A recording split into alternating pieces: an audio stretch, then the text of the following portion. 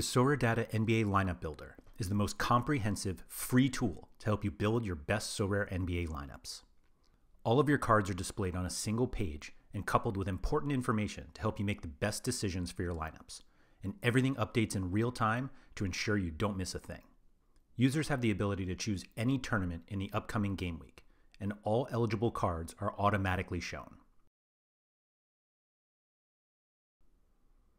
Now, let's dive into the data. Every player's current L10 is shown next to their highest projected fantasy points for a single game.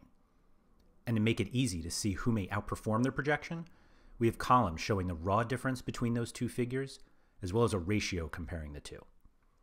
These columns are fully sortable, so you can see which players will overperform or underperform their projections from an actual point total, as well as who will do so compared to their L10. As we can see in this gallery, Luka Doncic's highest projection for the upcoming game week is 58, but his L10 is 67, which means he's projected to underperform his L10 by 9. And the ratio implies he's projected to score 0.86 fantasy points per one L10 point. But if we want to see which players will overperform the most, we can simply click on the differential header and see that Chris Middleton is projected to score 34 fantasy points on an L10 of 23, while Desmond Bane and Nikola Jokic are each projected to outscore theirs by 7. Clicking the ratio column will then show us that Middleton has the highest overperformance compared to his L10, followed by AJ Griffin, who has a raw differential of 4 but a low L10 of 12, and Andrew Nembhard, who is projected to outscore his L10 by 6. We also show a similar setup for minutes, as we have the players' average minutes played in each of their last 10 appearances next to their highest projected minutes for the upcoming game week. And joining those is the differential, helping SorareData members understand why a player could have a higher projection than their L10.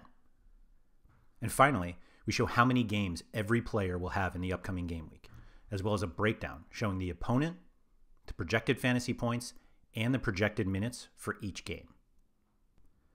Let's dive into how the lineup builder actually works using Rare Champion. Selecting Luka Doncic removes him from the list of available cards and shows him as MVP, which means his L10 of 67 doesn't affect the cap. Adding Nikola Jokic next will reduce the remaining points from 120 to 67 because of his 53 L10. Given how much cap we use, let's use the differential and ratio columns to help us with the rest. As we see again, Chris Middleton is at the top, but you can also see that he has an injury designation, showing that he's been dealing with a knee injury. If we click on his name, and then to the news portion of his player page, we see that the latest news is that he did not play Monday and is still dealing with the problem. So instead, we can go next to Nembhard, which brings our available cap down to 48. If we want a cheaper player, we can sort by ratio and see AJ Griffin again, who costs only 12, and we now have 36 cap points remaining. One option now is to go back and see which players have L10s of 36 and below, or we can simply select the eligible players only toggle, which will automatically show us who can be selected based on the cap. As we see, Drew Holiday and Anthony Simons have the highest projections for the upcoming game week and both fit under the cap. With 5 remaining L10 points left, we can see if any players could be improved, such as Griffin, who had 16 projected fantasy points on an L10 of 12, but we see that Romeo Langford actually has a slightly higher projection while still fitting under the L10 cap.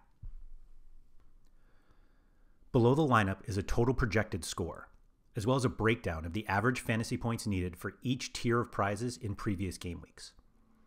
You can then save your lineup and select a new competition, which will start the process over without the players from the previous lineup build. Your saved lineup is shown at the bottom of the page for future reference. And if we quickly build a rare contender lineup and save it, we can go back to the Rare Champion one and select the option to show picked players, which are those already in saved lineups, to see if we want to adjust our first build with one of those cards.